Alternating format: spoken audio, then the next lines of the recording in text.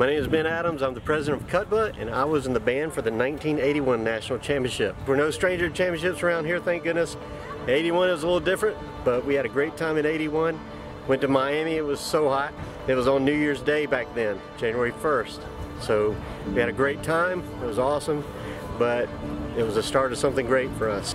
We used to march in front of Johnstone and down the street just like the band does now.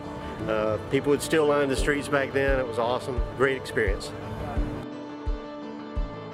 So when we were down in Miami, I do remember not only the heat, but I remember the Orange Bowl parade. Crazy over the band that's coming in because finally we have a band, Clemson University Tigers, and it looks like they're ready for the Big Orange Classical. Just listen to them. Being a part of that, as well as meeting some of the Nebraska band members, talking with them, saw the Clydesdales for the first time for me, and get to see the Goodyear blimp. So it was a great experience.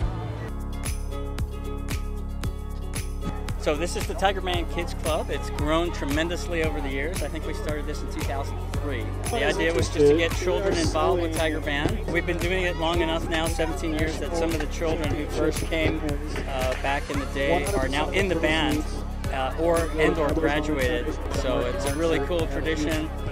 Families love it, the kids love it, and we let them also play the role of the football team and let them run through the middle of the band like the football team does at the end of the pregame. Alright, so every Saturday morning on game day here, we do a trumpet trombone battle where the trumpets and the trombones play a song at each other. We start off the game day, we walk up, and they start off their whatever they decide to play first. They do their little skit thing, and then we come up and we play ours. Yeah, it's really fun. We get the whole band involved, and it's a great time every Saturday at home. So Bruce's Brick is a tradition that goes back to the 80s, and that was when we had band director Bruce Cook, and so the band used to be housed in Holzendorf Hall. So they took a brick from Holzendorf and the band touched it before every game. But then after Bruce Cook retired, then it kind of got phased out, and back in 2016 we brought back the tradition because the brick actually ended up just hanging around in the band office. So since 2016 we have had the tradition back of Bruce's Brick.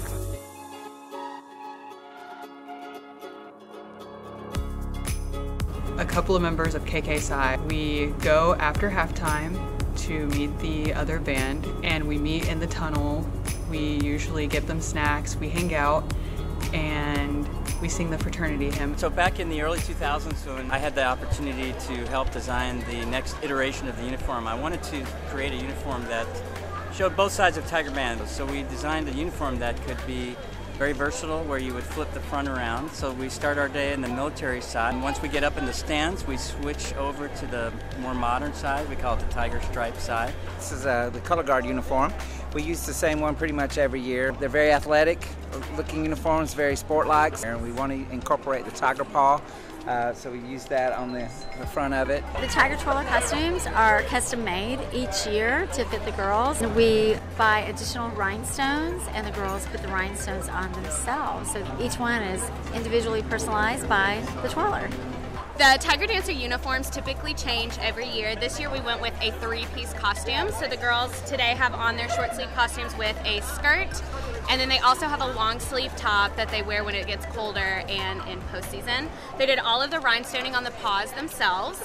Typically the Tiger Dancers wear purple while the Tiger Twirlers wear orange, so that we distinguish the two teams. For this iteration of the uniform, we decided to create a third look which mimics the 1904 Clemson cadet uniform. So if the shield comes off, which we do on Military Appreciation Day, the underneath jacket looks very much like the cadet uniform from the early 1900s here at Clemson.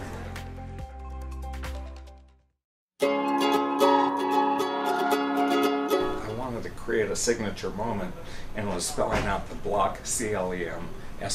So I added that to the halftime, and we're still doing it. Pre-game was a pretty set, tied, and true formula that we didn't want to mess up too much. So we did march on from the sidelines, which was a little bit more formal. We did a drum cadence, and then we went right into Sock It To 'Em, Tiger Rag.